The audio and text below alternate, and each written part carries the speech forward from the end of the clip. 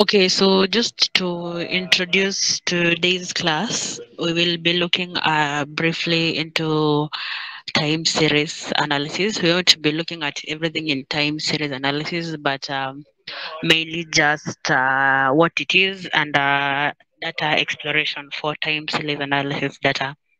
So maybe just to engage you guys, do I have anyone who has worked with time series data? Do we know what time series is? Just a brief introduction from you guys. Anyone? Yes, Martin.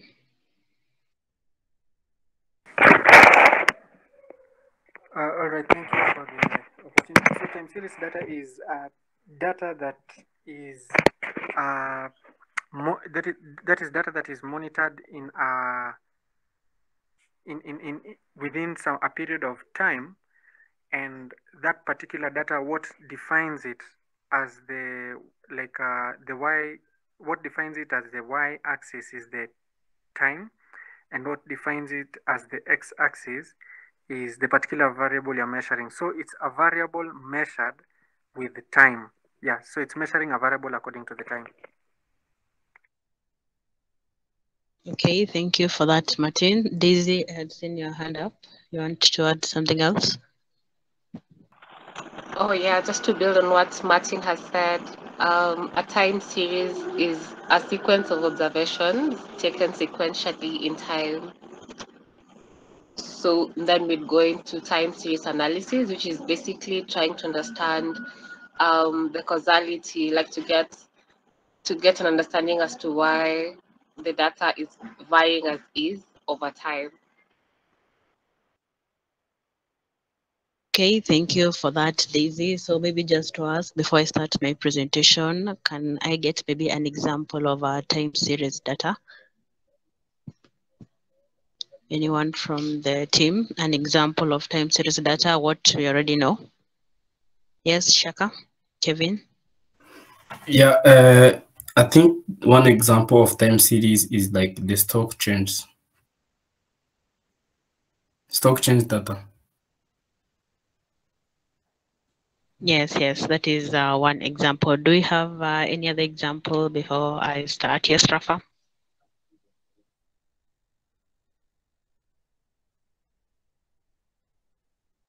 Rafa, Yeah, go ahead. Yes. I was just so I say the retail sales, right? Hello. Yes, we have sales. Yeah. Like, yes, we can hear you, Rafa. Yeah. And also forecasting for the yes. weather sometimes.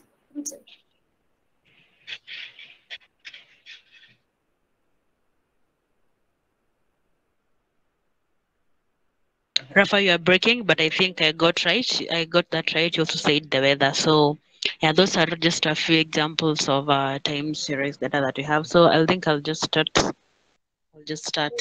class. So as I have said, we will be looking at time series analysis today. Just go over some of the big concepts that you need to know in time series analysis. So like Martin and Daisy have said, a time series analysis, it's basically you're estimating a target variable, but we are basing it on time. So like for example, like Rafa has said, and also Shaka, this data most of the time, not most of the times, for it to be considered a time series data, there has to be the time concept added to the data, like maybe it's a daily data, weekly data, monthly data, even yearly. Like for example, the data we have we've been given for this week, we have the sales data, the retail sales data, and if you've just done some small edit, you'll notice that this data has the timestamp or the date field. So that's what makes it a time series data and why we need to do a time series analysis. So the steps that we need to follow to do a time series analysis are like what is on your screen at the moment. You just collect the data, clean it, prepare some visualizations, observe if the data is stationary, then develop some charts, do some models, and get some insights. So what we'll be concentrating on from this class is understanding the data. Maybe I want to do a lot of cleaning. We've done this from week one. I'll leave that to you, but I will just maybe just get the data, do some visualization, check for stationarity, seasonality, and other few things. So because we'll be mainly focusing on understanding the data. Oh, sorry. So let me just first go through the significance of time series. Why do we do time series? So, for example, what we are doing this week, we'll be doing a forecast for the next 6 weeks for this pharmaceutical company, Rossmann. So, what time series analysis helps is we can analyze historical data set. Like, I think the data we've been given is almost 2 years.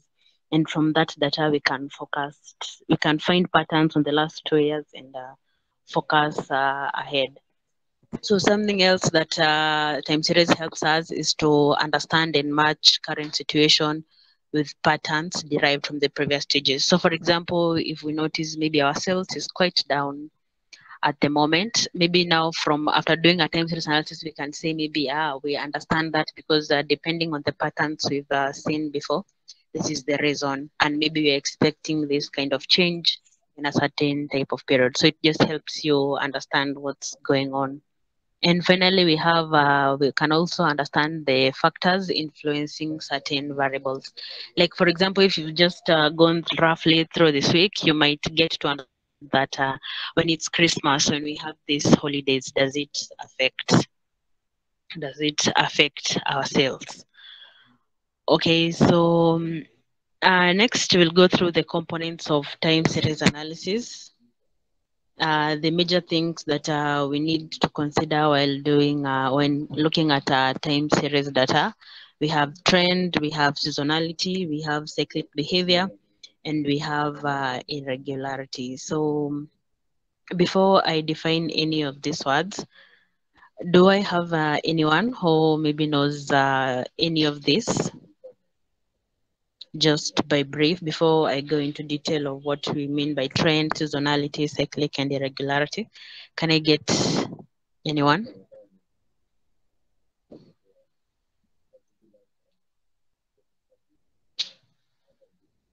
Yes, Daisy, I see your hand is up. Which word will you be defining? And just tell us what it means. Go ahead. Thank you. I'll be defining seasonality. It basically means the periodic fluctuations in a series. So like you were giving the example about Christmas sales. So it's expected, most people have sales around Christmas, so it's almost expected for sales to go up around that period. Okay, thank you. Can I get a definition of another term?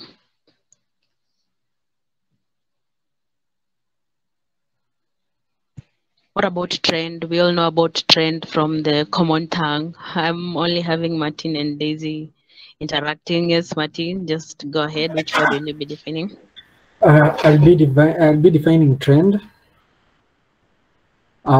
So the trend is actually where you will have no fixed interval and any divergence within the given data set in a continuous timeline. That is, whenever you have something that is trending, it's something that it will be either a high value or a low value. It doesn't have to be really defined according to maybe certain circumstances. Now, seasonality is the difference where it will be defined according to maybe certain periods of time.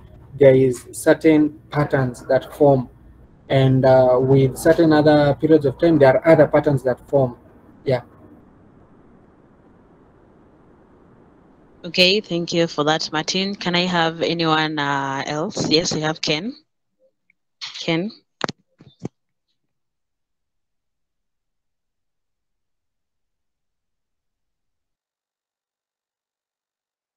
Ken, you can go ahead.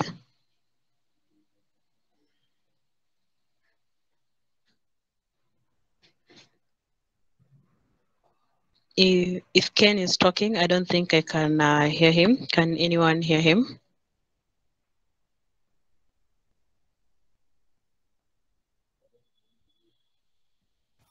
Okay, so sorry, Ken. I don't think we have you clearly. Okay, so I'll just continue. So like Martin, okay, Ken. So like Martin and Daisy have said, again, we have this, they've only defined two, but I will add more. I will add cyclic and irregularity.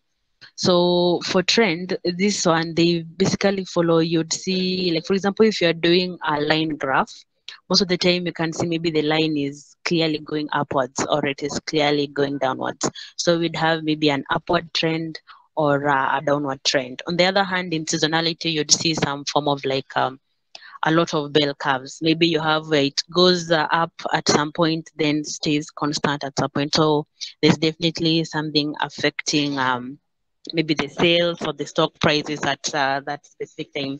Like for example, if it is maybe the holidays, that's what can go about the seasonality.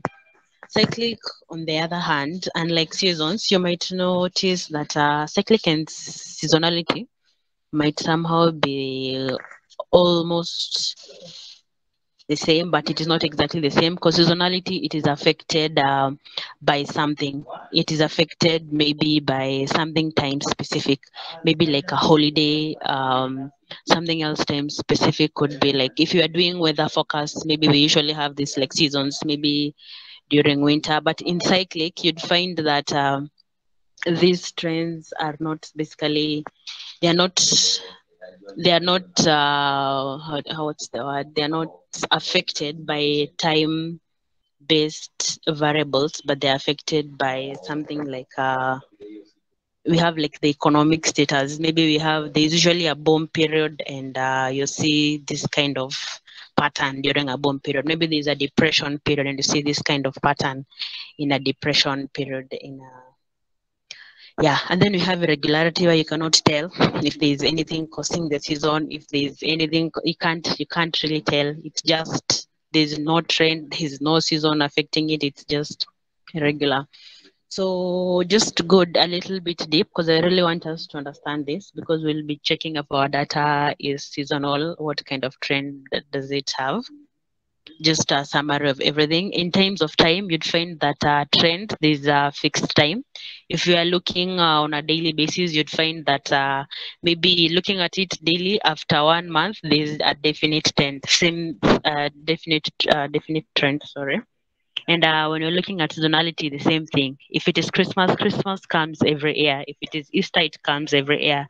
If we have maybe winter, winter comes every year. So there's also some sort of fixed time interval. But then for cyclic and irregularity components, like I've said, cyclic, since it's based on things like the economic behavior, we can't really tell when our economy is on a boom or on a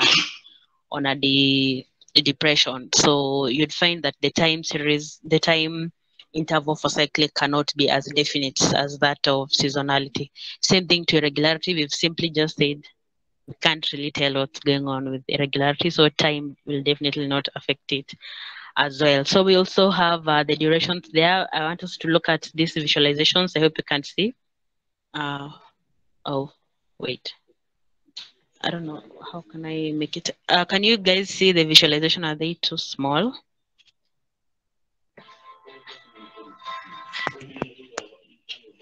Anyone? Or I can just assume you can see the small diagrams there. Okay, so you can see, for example, the trend. There is a specific trend. This is clearly an upward trend. So not all the times it will be linear. Sometimes you'd find that maybe there are curves, but even if with the curves, you can see there's still clearly, if I draw a line, it is still going maybe upwards or maybe going downwards. That's the kind of graph we'd be expecting to see on a trend. In seasonality, you'd see like it forms these small bell curves, and maybe you can tell the reason as to why we have this hike maybe in price or sales, maybe it's because of something, and you can see that it is repeating. So if this is yearly, maybe you can tell maybe this is June data. If you find maybe you have maybe 3 years, you might find that maybe this is June data, and you're like, okay, maybe every time in June there's a maybe sales hike.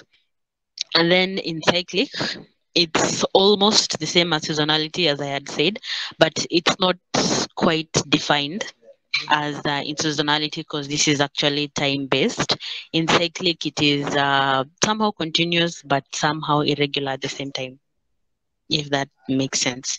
And then definitely the irregularity, you wouldn't know what causes this high. Maybe it's just an outlier, but in regularity, you can't really tell why we have this kind of data. So these are the example type of graphs we will be seeing when we plot our data. So something else you would notice, if we have maybe a trend, a specific trend, maybe seasonality, it is easier to predict this kind of data, but the cyclical ones and the irregularity ones, they are kind of a little bit challenging to predict. Okay, so I'll go into the limitations of time and series analysis before I go deeper into a few terms. Okay. Yes, Rafa, do you have a question? Yeah. So if I found in my my time series analysis I found that it's irregular, that means that I can just predict what's happening, what causes this, and I mean, it's like how can just I get to understand such analysis? I mean, for the irregular one. So I think if you just plot your data as it is, you might see something like an irregular kind of plot. But maybe if you just check your data, you do some cleaning, remove some null values, maybe just doing data cleaning can actually get rid of some of this irregularity. We are actually hoping that even for this week, we won't be able to see this kind of visualization. But if you see this kind of visualization, just make sure that you're not just dealing with raw data. Make sure you actually explore your data, remove missing values, remove outliers, so that we don't see this kind of visualization. Is that clear, Rafa? Yeah, thank you.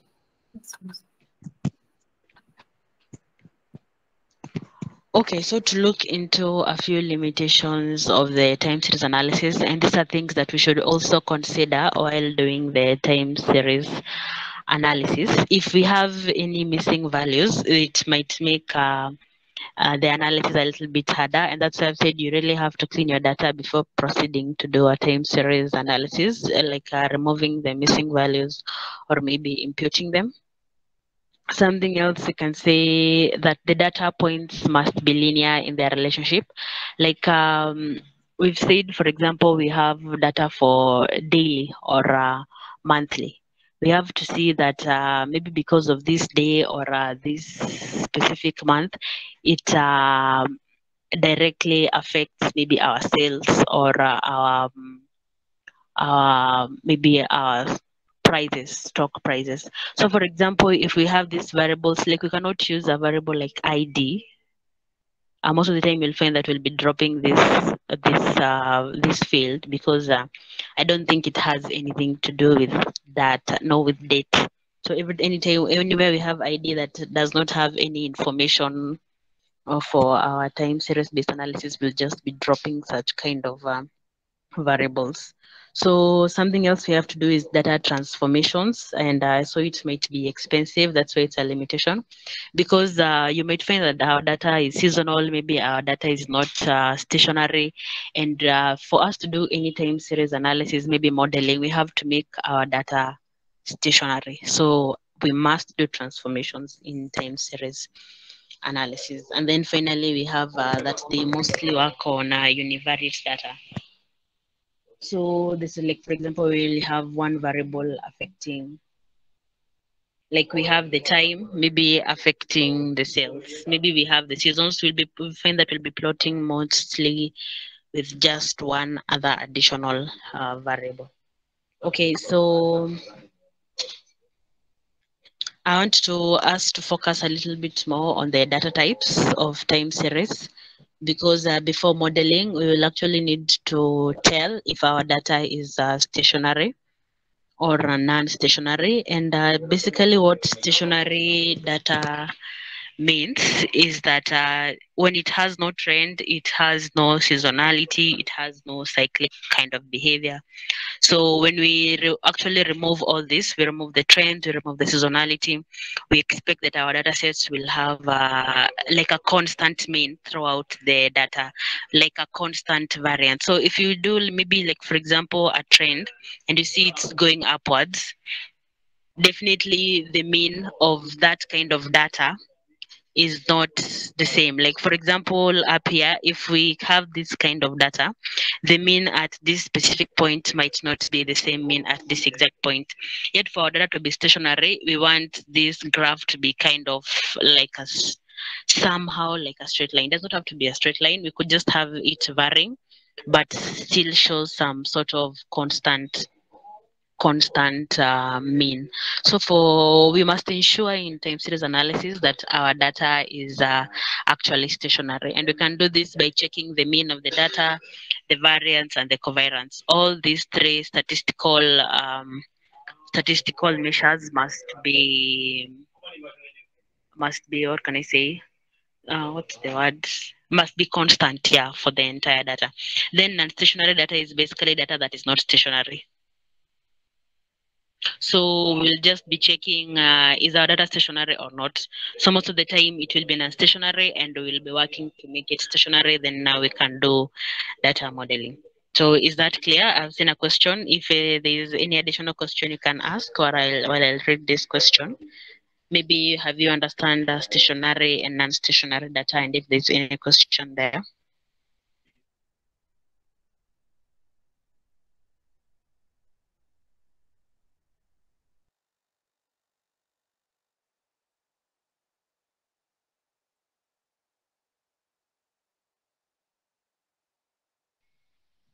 Okay, so Rafa, as you have raised your hand, I've also seen your question on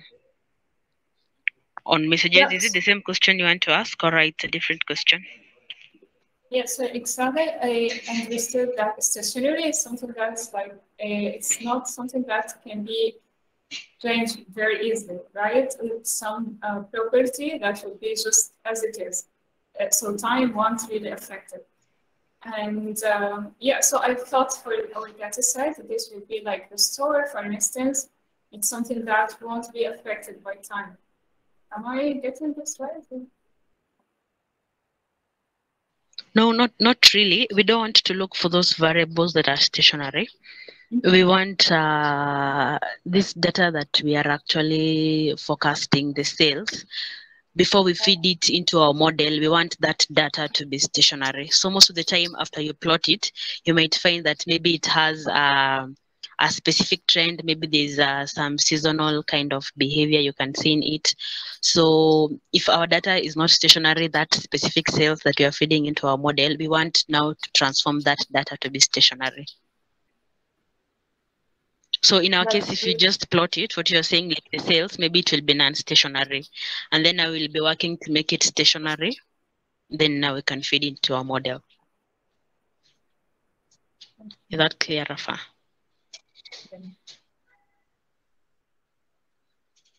Yes, they didn't get that right. Yeah, I say that, yeah, yes. So, yeah. Okay, thank you. So assuming there's no other question on the stationarity, I'll just define a little bit more in terms of what I was saying in terms of the graphs. So for example, if you see on this non-stationary data that we have here, after plotting it, you can see that there's somehow like an upward trend. That's why I was saying our trend does not have to be a specific line. Just from the way that the data looks, we can tell that there is a trend here. And when there's like an upward trend that we have here, this mean will definitely not be the same. The mean from this point is not the same as mean for data here. So this is the examples of non-stationary data that we have, and we want our data to be stationary in a way that if we look at the mean of the data, just by looking at the graphs, we can tell that this mean is somehow constant. It's actually flowing in a constant manner. Same thing with variance, same thing with the covariance. These three, we don't even have to wonder a lot about it because we have the stats. We have the stats package library from Python. It's just easy to do that. Maybe if you want to understand deep, you can go ahead and do a little bit more statistics. Okay, so since I've said we have to check if our data is stationary or not and actually make it stationary, there are a few methods of checking if our data is stationary. One of them is maybe manually calculating the mean, the variance, the covariance, and see if it is stationary. But in Python, we have this statistical test called the ADF, Augmented Dickey-Fuller Test. So this test, it just comes as a package, I think, in a stats model. And it basically follows these two assumptions: the null hypothesis that the data you're feeding it is not stationary, and the alternate hypothesis that the series is stationary. So what the ADF test does is that it calculates for you p-values along with other values, but we'll be more interested in the p-value. If our p-value is greater than 0.05, then we agree that our data is non-stationary. But if the p-value is less than or equal to 0.05, then we can say that our data is stationary. So what we are looking to get is a p-value of less than 0.05. So if we have anything greater than 0.05, means our data is not stationary. And now we have to do maybe some decomposition and get it to have a p-value of less than 0.05, which now will mean it is stationary. Is that clear?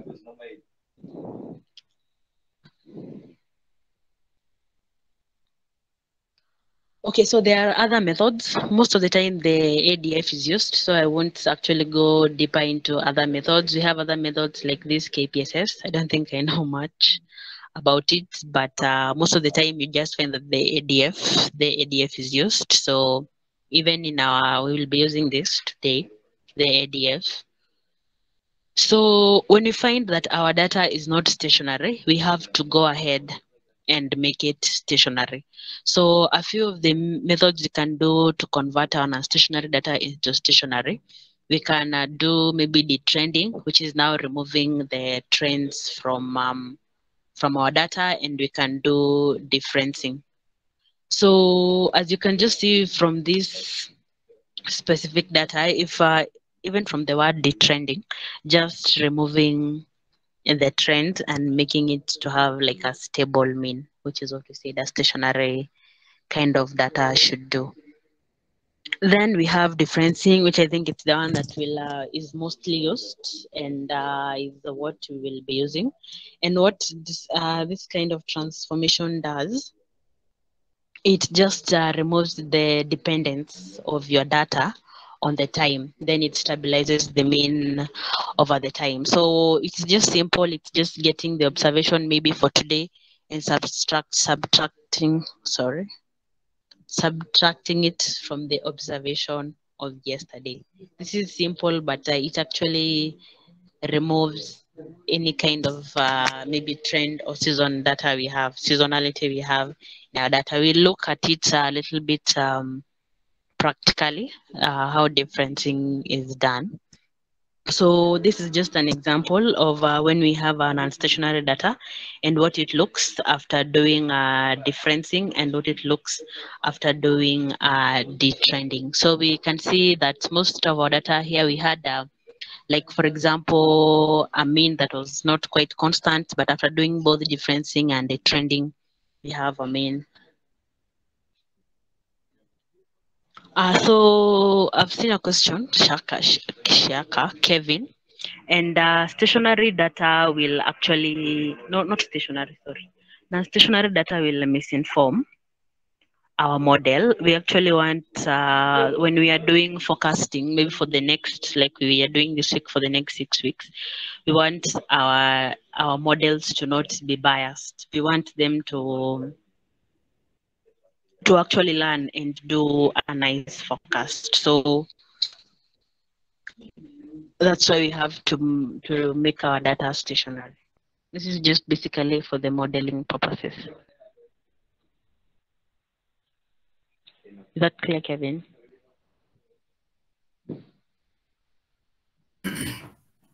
I have a follow-up on that question. Can you hear me? Okay. So by removing, Yes, I can hear. Yeah, by trying to remove non-stationarity in data, could not that affect the real information of the data?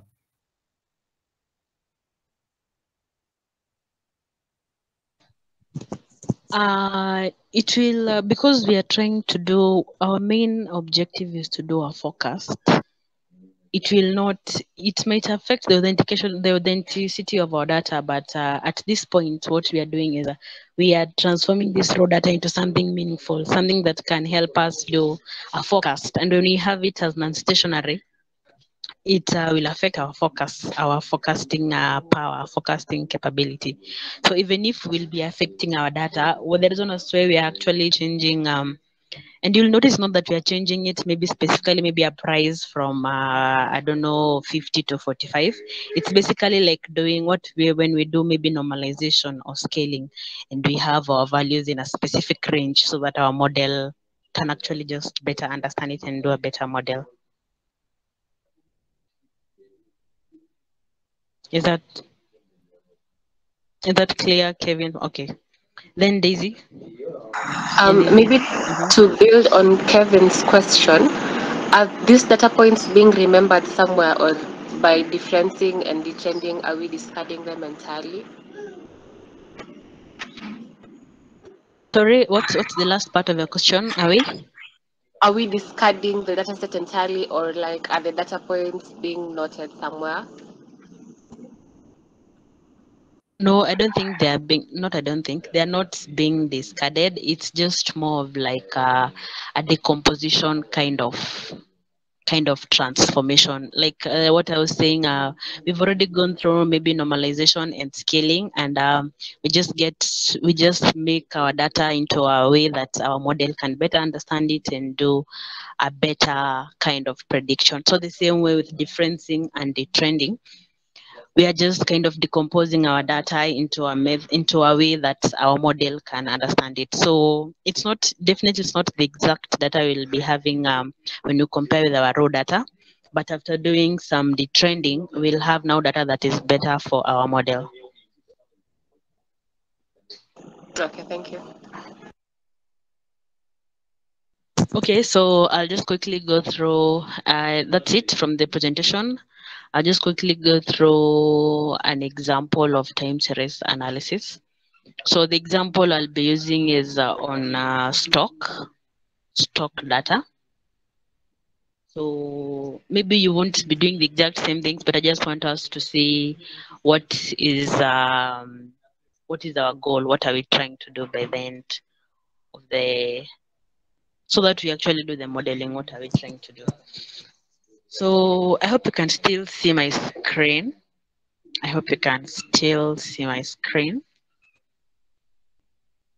So just okay, so just like any header done, you just start simply, you import the libraries, you read your data, you perform, maybe just understand the data. What kind of unique data do we have?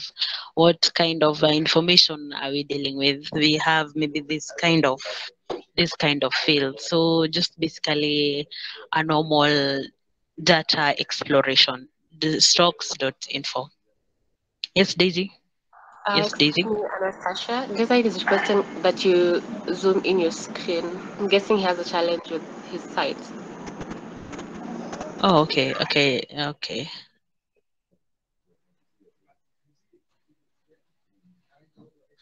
Is that better? I think I've zoomed in. Jizayeng, is that better? Ah, okay, nice. Okay, so as I was saying, what we just basically do, like any other data set, is just basically understand it. What kind of data are we dealing with? How many fields do we have?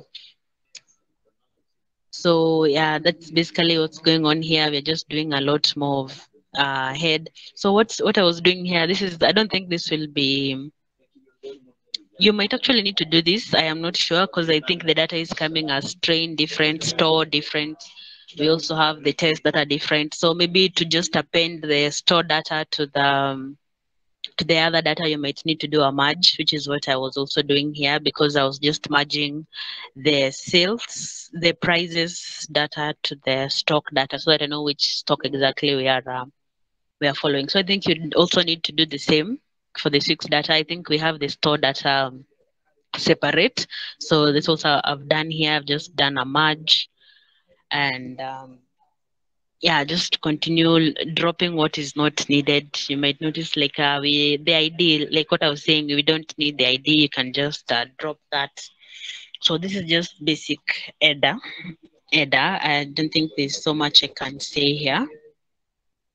So I want to go to where we have time series specific kind of approach. Good.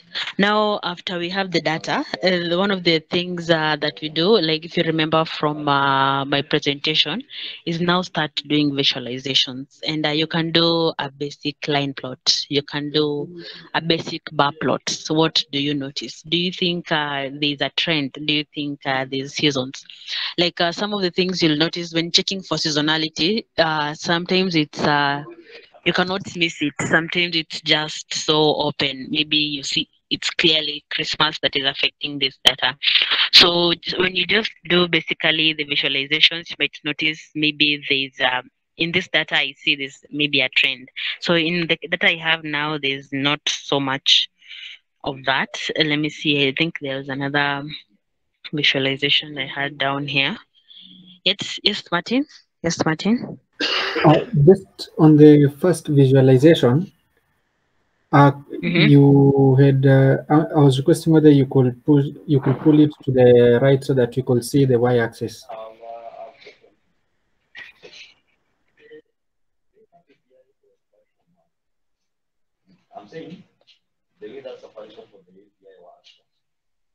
Oh, sorry.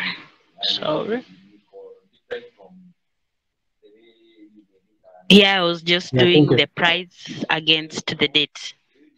So in our case, that would be something like, I think the sales, that will be the sales. Yeah, the sales against the date.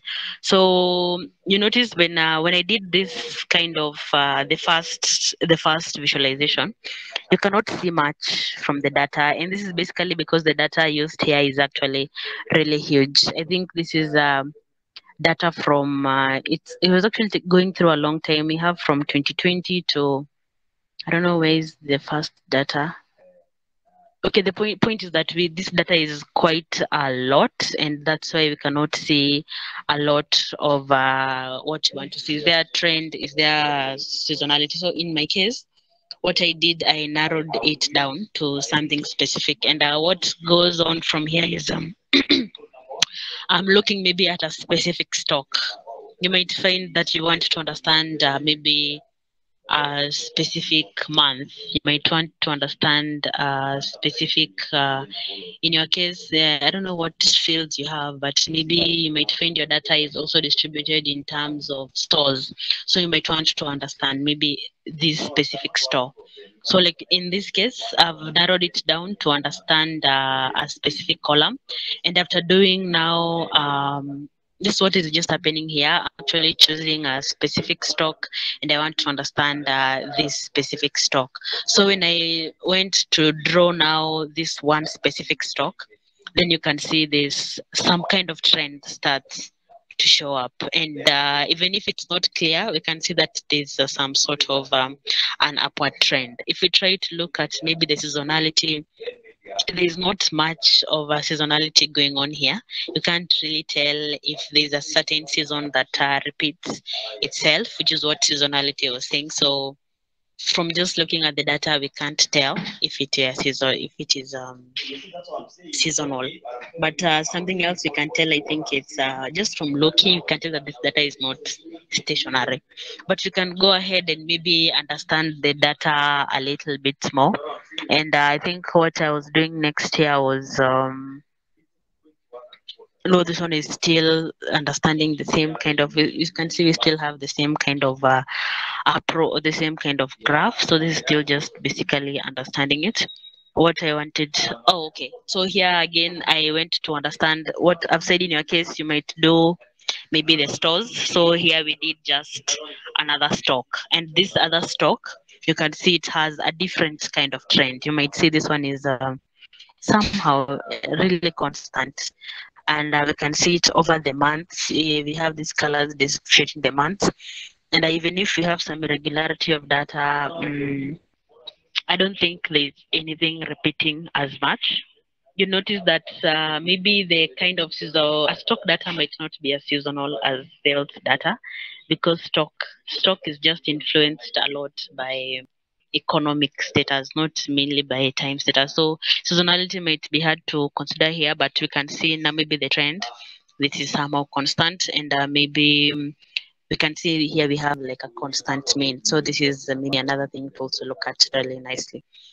So you can go down ahead. Here I was focusing again on a specific month. See, is there maybe another kind of trend that shows up in a month? So this is basically under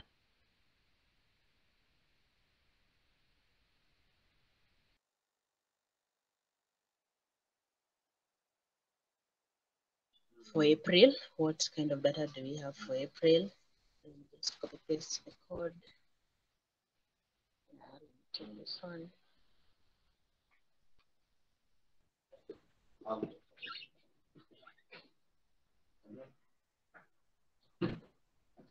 April data.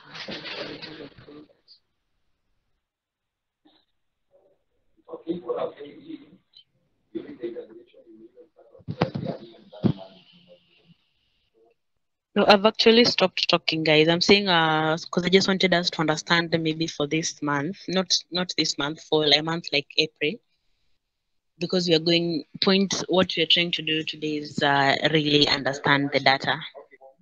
Oh.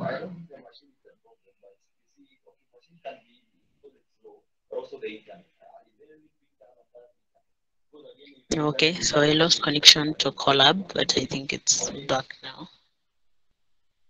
Okay, to that. Okay, okay. Maybe okay, you may, but I don't think after getting a new machine because what is just needed. Okay, guys, so I hope you can still hear me. There seems to be some sort of delay with my Colab. Can you guys still hear me? Am I still connected? Oh, it's connecting.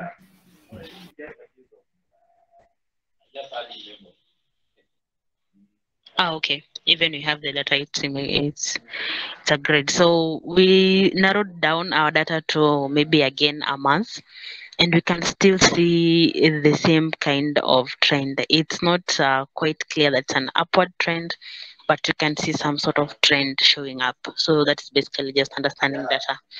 So something else I said, when we are trying to understand, for example, seasonality, we can just look at the plots we do. But something else you can do deeper in time series analysis is do the autocorrelation and correlation plots, as well as we have the autocorrelation and the partial autocorrelation plots. These plots will help you see a seasonality that you cannot see in the data. Like for example, here we can't really tell if there's anything seasonal, but if you go deeper into looking maybe at the autocorrelation and correlation plots, maybe we can notice there's some seasonality going on. So when we plot seasonality, we can do seasonality in two different ways. We have pandas. They have this plotting for autocorrelation plots, pandas have this capability, and we also have, I think, in stats model. Yeah, we also have in stats model, we have these plot autocorrelation functions and plot partial autocorrelation functions. So we'll just look into that as well. So we can just start by using the pandas one. And when you do this kind of plot, you notice that the values are going both to the positive sides and the negative. So there's definitely some sort of trend. There's definitely some sort of seasonality going on, because the kind of data we expect it to range along the 0, 0. We don't expect it to go higher or lower. So when we do it using the stats model package, you can also see the same kind of plot is being generated. Our values are also high towards the positive side, and also we have some values towards the negative side. So what I'm seeing here mainly is a trend. A trend is what is mainly showing off from these plots. You'd notice, I don't have an example, but I think I was doing some, I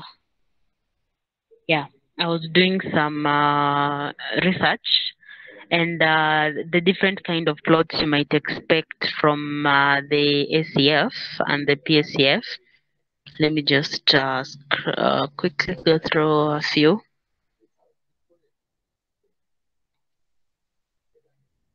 Yeah, you'd notice that you might find this kind of ACF graphs showing, and most of the time if I find these lags, we have some on the top, we have some on the bottom, and here we definitely have some trend, some seasonality going on. You can see this kind of shape forming here. So when you get any kind of data that looks like this, there's definitely some trend and seasonality component in your data.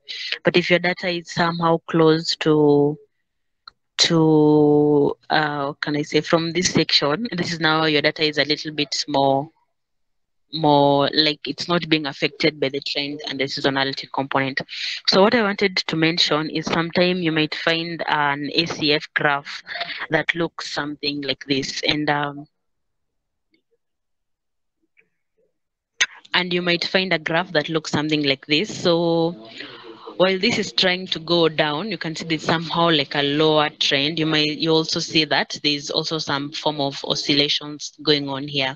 And when you get such kind of an ACF, you might immediately conclude that our data has both trend and seasonality affecting it when you get such kind of an ACF. Anyway, so to continue, I just wanted to mention that because we'll now be trying to lower these lags all the way to down here, so that we can now say we've removed these two components, trend and seasonality. Okay, so let's just continue with our stock data. And as you can see, so I just wanted us to see before removing trend, what kind of data we had. We've already seen this kind of trend. Now just to show the autocorrelation. This is again going deeper to show for the April. This is a little bit more repetition, just to understand the data a little bit more. But I just wanted us to see a graph before removing the trend and after removing the trend, how they look. So we have that one before the trend and after trend. After removing the trend, you see that our values go down completely. For example, this is we've used the data here for April, so it's let me go to actually show you the April data. Like for example, here you can see the ACF for April, and our data is we just have this ACF plot really high. There's no form of some a seasonality in April, but we can see there's some form of trend. The blue region. Okay, Kevin, I don't think I know. This just comes up with the plot, the stats model, unless there's someone who can explain what this region means. Because every time I do an ACF, this comes. I'm not quite sure what this is. Do you have anyone who know what this blue region is? Is it, wait, is it where we expect our data to be? I'm not quite sure, Kevin. I don't want to tell you the wrong information. If you have anyone, level of significance.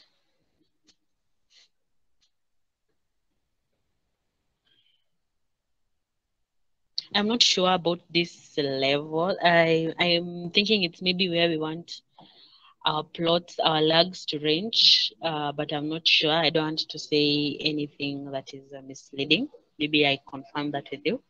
And Amal, you're asking how do we read the plot? So what we expect to see for autocorrelation and PSEF is we want to see all these data points, we want to see them down here near the x-axis. So anytime we have these lines protruding either to the positive side or the negative side, it means your data has been affected by trend or seasonality component. So in such a case, we can just say that our data, this is specifically for April, it's just going down. There's no form of maybe some bell curves showing. So we can see maybe our data here is being affected by trend only. But like I had said, if it's maybe both trend and seasonality, you might find that our data, in addition to maybe going on a downward trend, it might also be showing some form of curves, like I had shown in which example? In this example, Amal. So that's how you read. As long as your data is not nowhere near the x-axis, your data is definitely being affected by some trend in seasonality components. And that's where now we remove the seasonality. We can remove it by, again, the differencing and the detrending ones, like we had said. So after removing the trend, and notice what I said by the first thing we are doing about the trend is we have this differencing method where you just subtract from the previous observation. It's quite simple, but it gets the job done. And you can see that our data now, we have it down to the x-axis. This is the kind of plot we are looking to get. Then now we can say we've removed that component. Zero correlation. Yeah, I think that's what we are looking for, Amal. That is exactly what we are looking for. Okay, so same thing. After we remove the trends, you can also see that our data is now quite constant. Yes, we have some points that go up and down, but when you look at the data in general, we have some constant type of activity going on there, which is better than what we had at the beginning of our data going. This was just not nice. We don't want our data to look like this. We want it to look a little bit more like this. Okay, so this is basically what's going on for the next few graphs, because I've told you guys, I've done that for to understand the data more. So I've done that a couple of times. We also have the partial autocorrelation plots, and we'll be looking at the same things. We don't want our data to be shifting to the positive side or the negative sides. We want them to be near the x-axis, the 0.00. So the same way, we will be removing the trends. So I think we are using the same differencing technique. Let me just confirm. Yeah, I think we're actually using the same differencing technique. This is what I had already done, a differencing technique up there. So, and you'd notice before the trends, we have these 2 points for the partial autocorrelation plots. We have these 2 points on the positive side, but after doing the differencing and removing the trends, all the data comes down here, which is what we are looking for. Okay, so finally, that's just a correlation plot. Yeah, I know you've done correlation matrix before. Because I see time is running, I also want us to check for the stationarity, which is another big important thing for our data. And we can check stationarity, we said maybe by just looking at the mean or doing the ADF, augmented decay Fuller test. So basically what I've done here, I've done simple histograms to understand the data, look at does it look stationary. And then I've also done what I was telling you, you can calculate the mean and see, does this mean compared to this mean? Basically, you can see it's different, and we can see that our data is non-stationary. But what I want you to Adapt is using the ADF, the Augmented Decay Fuller Test, and it's just a package from the stats model library.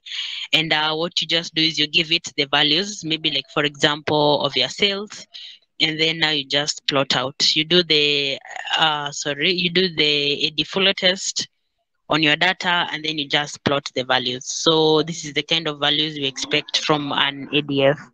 And what we are mainly interested in, as I said, is the p-value. The p-value we have at the moment here when we are just doing this is now the price direct for the stocks. In your case, it will be the store's sales. You see that the value is 0.85. And this is way above 0.05, and just from that p-value we can tell that our data is not stationary. We would like to reduce this value to less than 0.05, preferably 0, but we just want to reduce it to 0.05, less than 0.05 or equal to 0.05. So again, the same way of removing trends, like I had said, differencing, still the same data we used to remove seasonality. The differencing technique where we just subtract the observation by 1 day behind. It's the same data we are using here, which has already undergone differencing. And then again, we do an AD Fuller test, and we notice that our p-value goes down to 0.00. This I can say maybe is the best kind of scenario, but if it just gets lower than 0.05, then you can just proceed and assume that your data is now stationary. Yeah, so I also did the mean again to just confirm that our data is just ranging around the 0 and somehow constant, and just to confirm. So I think that's what we'll be stopping from. From then, when you have a data stationary, it does not have any seasonality or trend component. Now you can go ahead and do some modeling. You might find there are models, like I think we might be exploring Prophet for forecasting this week, but there are also other models, like we have the Sarima models, Arima models. There's so many models used in time series analysis, but after you've now get your data to this specific point, now you can go ahead and do modeling. Any question up to there? Yes, Martin. All right, thank you for the lesson. It's been very good. I wanted to ask concerning the package for that package that Yababel mentioned called Prophet. Is it at this point where we start using the Prophet for the plots and checking out the time series stuff, or it's just for the predictions majorly? Then the second question was, I was trying to look for this particular notebook, but I have not seen it in week 3 resources. So I don't know where it could be. Okay, this particular notebook has not yet been added. I'll add it. I'm sorry about that, guys. About the Prophet library, I know that it is mainly used for forecasting. I'm not sure if it also has the pre-processing power. Maybe Desmond, because I know Desmond will be handling that. Maybe he can just give you. He'll be taking you through that tomorrow. So maybe if he's here, he can just answer that quickly. I know it's used mainly for forecasting, but I'm not sure if it has the header. Desmond, could you answer that? I didn't get the question very well. I just jumped in. I was kicked out a little bit. Will you repeat the question, please? Okay, so I think Martin is asking about the Prophet library. Is it just used for forecasting, or can they use the Prophet mainly to also to understand the data, like for EDA? Is that the question, Martin? I think that's how I understood it. Yeah, that's the question. Okay, I think the Prophet mostly is used for forecasting. So it's not mostly used for the exploratory analysis.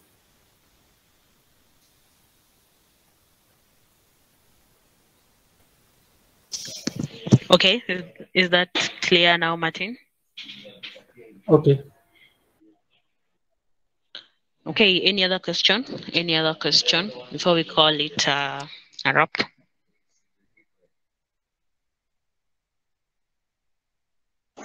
I saw something about Prophet allowing you to add holidays. So, like in a data set, you could decide, go and pick that it's Christmas break from December 25th to January 1st.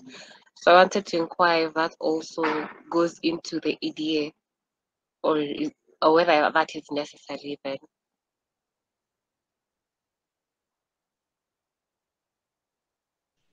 Desmond, do you have a response to that? I don't think I'm too familiar with Prophet. I don't want to mislead you guys. It's not like it's not like an EDA as such, but it tries to tell you that in the future there's going to be a holiday. So it tries to give you a prediction of if there's going to be a holiday, then mostly we expect that a certain amount of sales will be made during holidays, especially maybe if there's a Christmas. We expect maybe the sales to rise. So it's not an exploratory as such, but it's a predictive, something that is coming up in the future. I don't know if that makes sense, Daisy.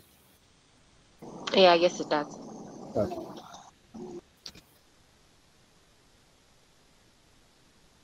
Okay, so any other question, or we can close there?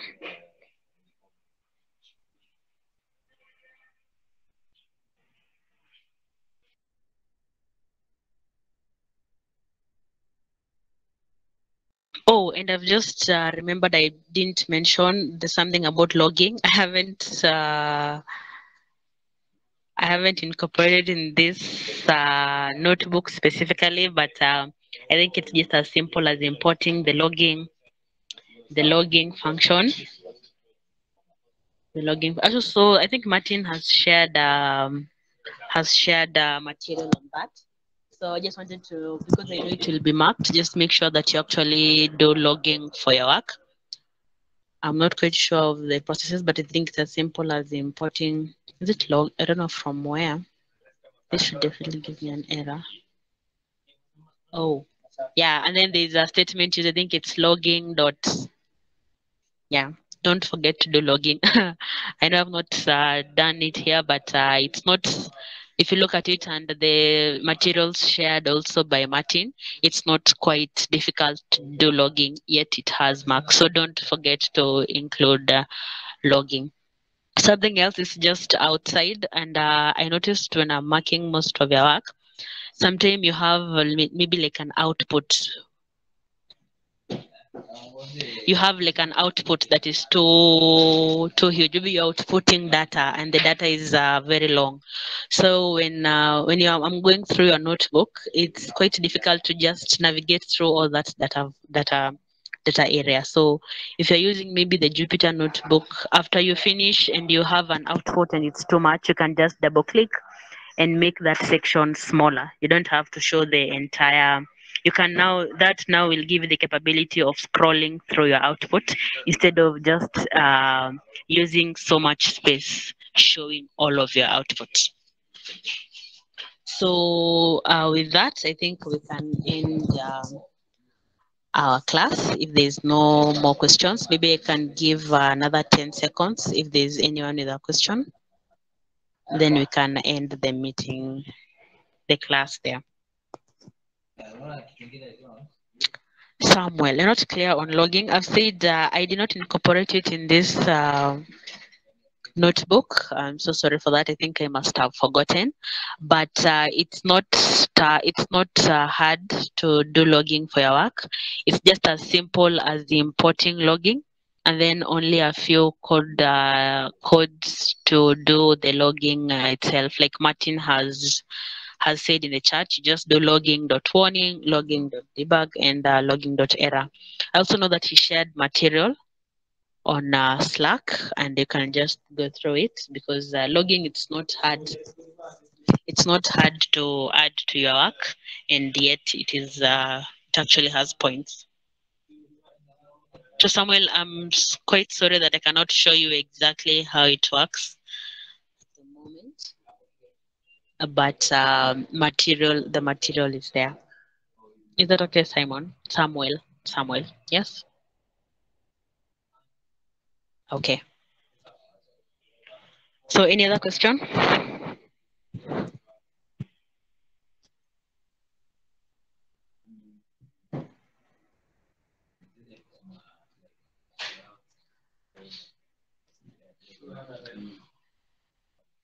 Okay, so we can end at that. I wish you all the best in analyzing this week's data. Just have fun with the time series. If you want to understand it a little bit more, do more research because it has a lot of statistics involved in it. But that should not scare you if it is a field you're much interested in. Okay, so thank you guys for attending the class and see you tomorrow. Yeah,